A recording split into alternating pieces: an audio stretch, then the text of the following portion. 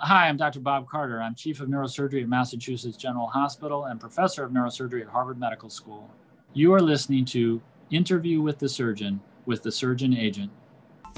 On this episode of Interview with the Surgeon, we welcome Dr. Bob Carter, Chair of Neurosurgery at Mass General and the William and Elizabeth Sweet Professor of Neurosurgery at Harvard Medical School. One of the nation's leading clinical neurosurgeons, Dr. Carter co-leads Massachusetts General Hospital's brain tumor program, which brings together over 100 faculty and staff focused on brain tumor clinical care, research, and education. Dr. Carter is extensively published, and he lectures internationally on neurosurgery topics. He served as chair of the editorial board of the Journal of Neurosurgery and editorial advisory board member of Neurosurgery. Elected to America's Top Doctors, Dr. Carter is a fellow of the American Association of Neurological Surgeons and a member of numerous medical organizations, including the Congress of Neurological Surgeons and the American Academy of Neurological Surgery. He serves on the program committee for the American Stroke Association's International Stroke Conference and has served on the executive boards of the Joint Cerebral Vascular Section and the New England Neurosurgical Society.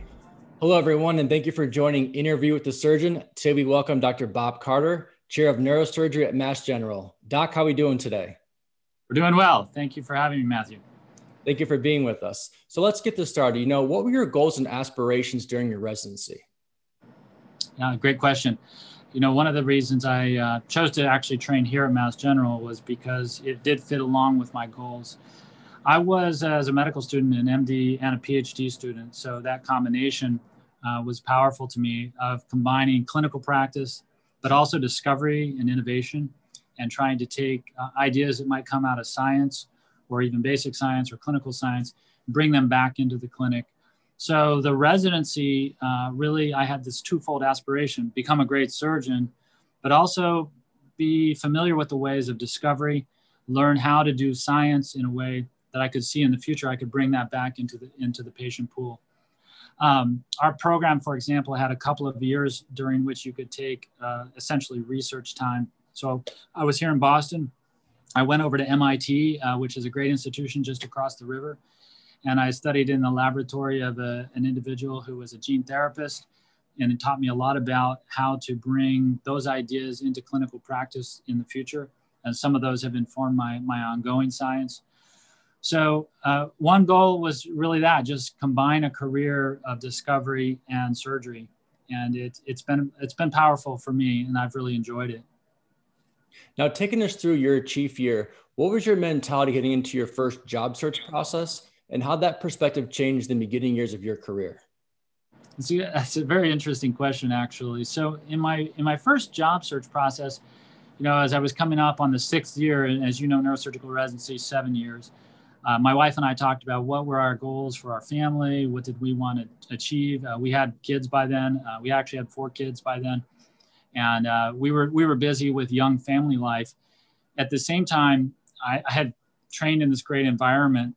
So I was somewhat fortunate in that in my 6th year, my then chair of neurosurgery, Dr. Nick Zervis, who is really an icon of neurosurgery, he invited me to consider a position for the following year to stay on staff.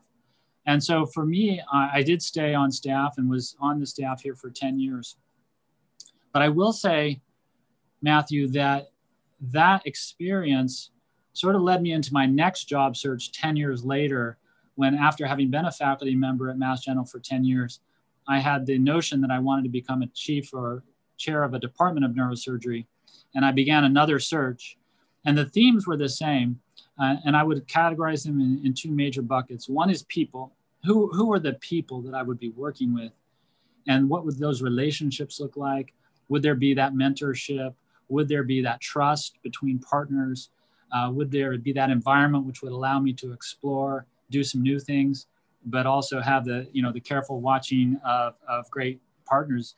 And then the second piece was in a job search, I think a little bit of patience is valuable.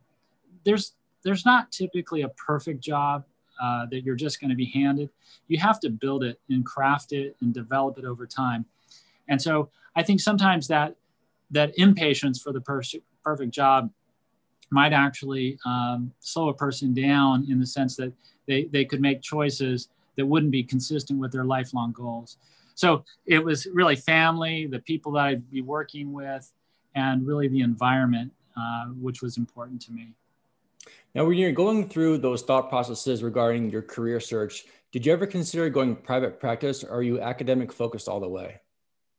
I was a pretty strong academic focus from day one. That being said, when I began to look later at the chair jobs, there were different styles of chair jobs, and some of them I would call privatemic, which would be a job where you really have a private practice style model, but there's an academic element to it. And then others would be more classically academic. And after I got into it and explored those, I really found that the academic jobs resonated with me more.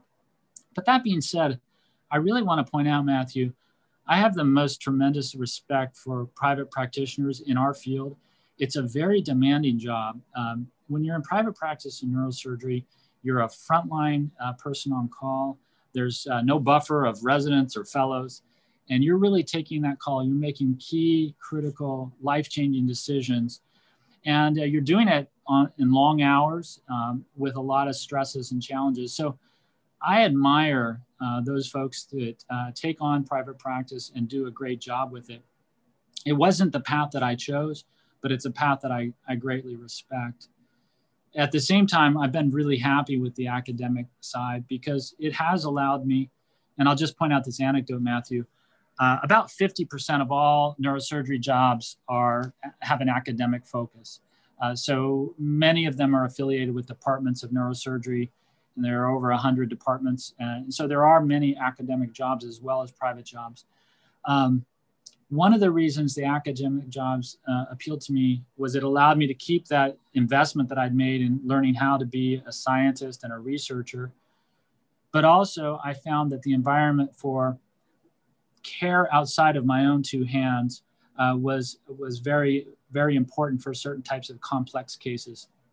And what I mean by that is that the ICU care, the nursing care that you will get at a tertiary or quaternary medical center allows you to just take it up one notch in complexity from maybe a more community-oriented hospital. And that transition, I think, is something to think about in terms of where you practice. Will you be able to do the things that you want to do in the environment? You might have the same skill set, whether you're in a smaller hospital or a larger academic hospital, but the latter will allow you to do some things that you might not otherwise be able to do because of the environment, the other team members, and that kind of thing. And so that's another important piece of the academic puzzle, in my opinion. Now, you started off training at Mass General. You started your job at Mass General. You left. How'd you end up back at your home base as a chairman? That's an interesting question. Well, when I went and looked at chair jobs, and this was around 2010, I saw a number of different places. One of the reasons UC San Diego, which is where I did select to become a chair, and they were selecting me, was it was a great environment that was very reminiscent of the places that I had trained as a medical student at Hopkins, which again was quite a research-oriented institution, the residency at Mass General. And then when I peeled back the covers and I saw at UC San Diego what a tremendous group of people were there and a really tremendous environment, I thought to myself, this is where I can not only feel at home, but there's also some work to do. There's some really great opportunities here. And one of the great pleasures of my career has been in recruiting. I've really enjoyed getting to know people and seeing their career take off. And so, for example, the current chair at UC San Diego, Alex Kalesi, was somebody that I was able to recruit in my early years as chief there. One of the other faculty members, Dr. Clark Chen, who's now chair at Minnesota, was somebody that I was able to recruit there. So for me to be able to see individuals come in, experience their early career, working with them as partners, and now to see them leading departments of neurosurgery it's a big boost to my own feeling about professional accomplishment and mentorship. Now, throughout your journey, what would you say were some of the keys to your success that shaped your early career as you climbed the ranks of the academic world? Yeah, that's another great question. I think that the kind of things that I would think about in terms of how to translate all that great training into academic success would be a couple of things. One, again, back to environment, really dive into a great environment and choose based on partners and people first because that will allow you to develop what you want to be. Allow finances. Finances are important, but they should not, in my opinion, be the first notion of the first job. The first notion is really, again, that great environment, because I think it takes about 5 years post-residency to really mature surgically and to begin to hone your craft in a way that then brings patients to you, and you become someone that has that reputation of a high quality surgeon. So first and foremost, people, environment, that was an important factor. Second, I really like the idea of balancing professional and personal success, matching those two up. So for me, that's on the personal side, family is tremendously important. I've been lucky to have a very supportive family. You need that, I think. But whether it's someone you love or your friends that support you or whomever that might be, the people that you're going to give to and then will give back to you, you need to invest in those relationships, even in your early career. There's a big temptation early on to say, oh, I'm finally unleashed. I'm going to do neurosurgery all the time. But there's a great value in continuing to invest in relationships throughout your career, because those relationships will be the thing that sustains you in the hard times in future years. So balance, again, was another critical element to me. And with that balance comes pacing. And what I mean by pacing is a neurosurgical career. You've talked to experts in these surgical careers who've done a career over 30 years. What you'll gain as a sense from, I think, each of them is the ability to see the long view, to pace out their career, to plan not only for next year, but for 10 years down the road, 20 years down the road, and really have a vision of who they want to be. That pacing is important. You probably have heard, Matthew, that one of the great crises in medicine is burnout. And burnout comes from sprinting for the first 5 years, letting your relationships lapse, and then finding yourself not in a position to have a sustained contribution. So I think pacing, again, is really important.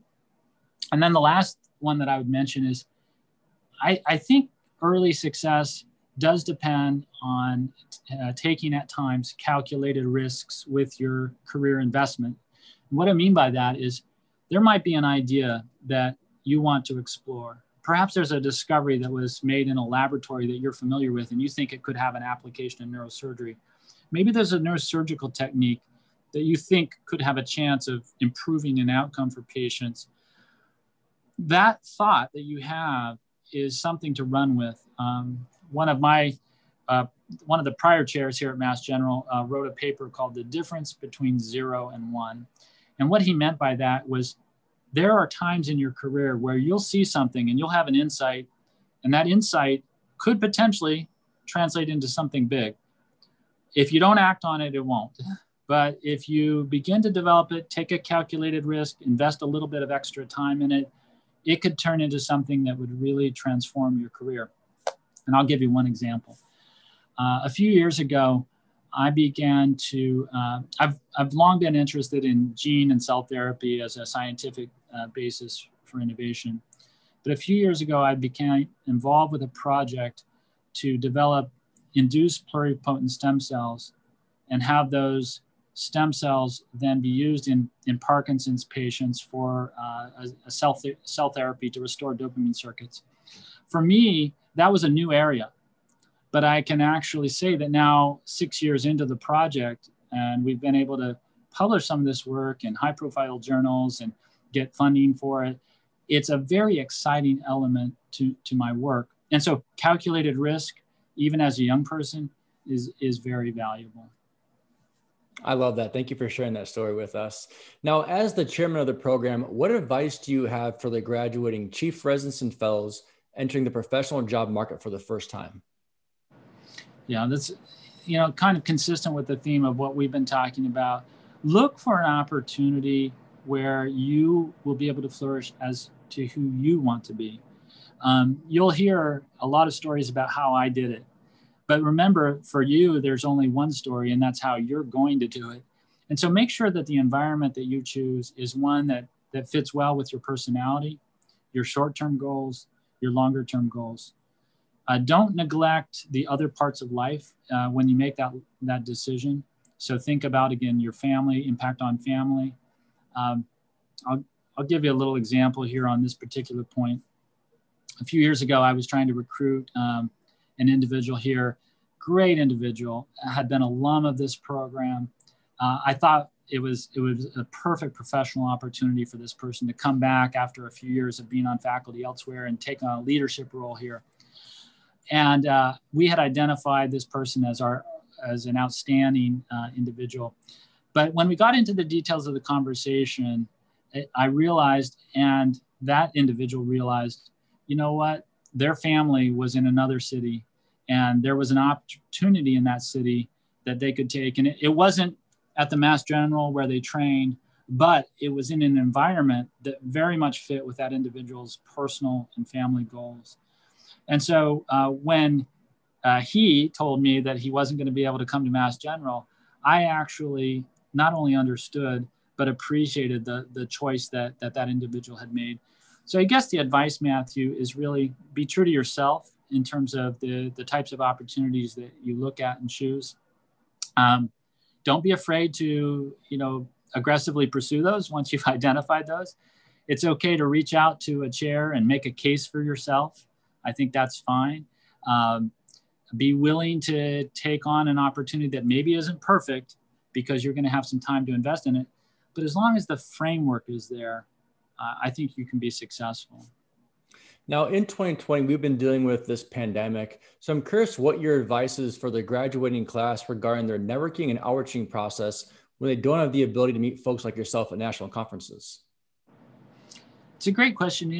Despite the fact that we're not doing those in-person handshakes anymore this year, and I don't know exactly when those will resume, but what I would say is that the virtual handshake, whether it's by social media, Twitter, outreach by email, asking a question that is in a topical area that interests you, I welcome those. As chair, I do get a lot of inquiries. And at the same time, I know that I can't offer jobs to everybody that reaches out and that type of thing. But often I have connections that perhaps might help someone, and I can refer them to another group that I know is looking, or maybe that I think they could be a good fit. So I think it's okay to reach out and make those inquiries. I would also say that look for commonalities.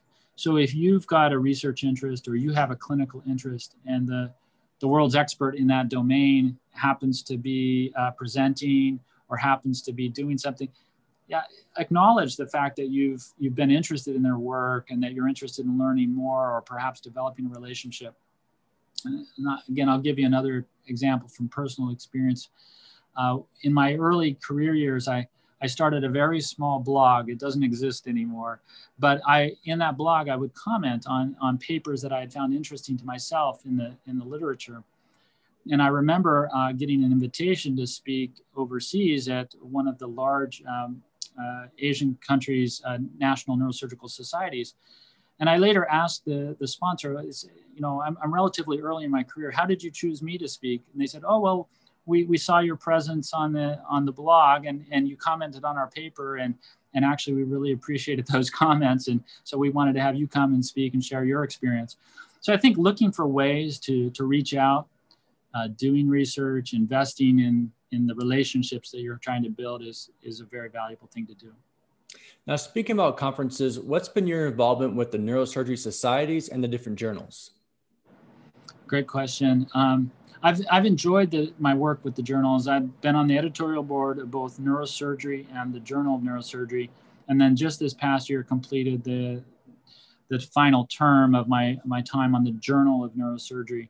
The great thing about the journals is what you do in the journals is essentially capture that best work that people are bringing forth, whether it's clinical or basic science.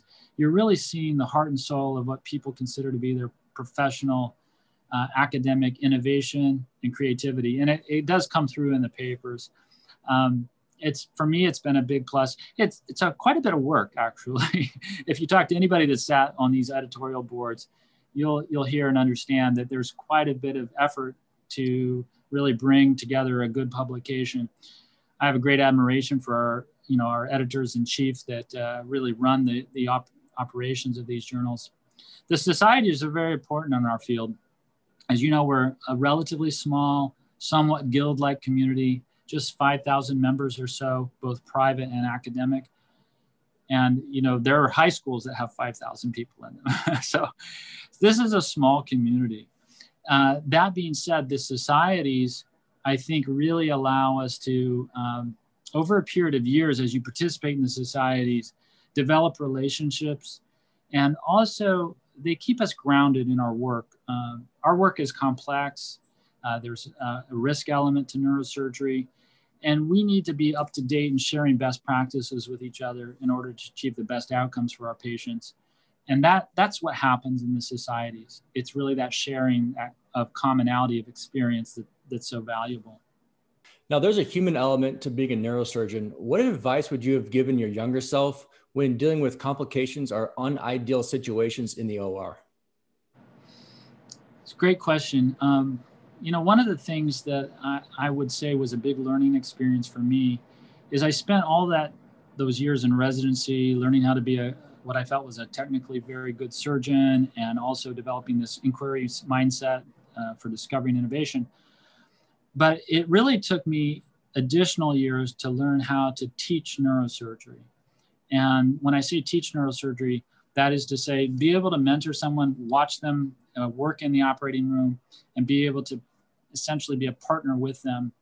And the reason I bring that up in the context of your question is I think when things aren't going well in the operating room, there's a tendency to take away the teaching by just doing it yourself or making sure.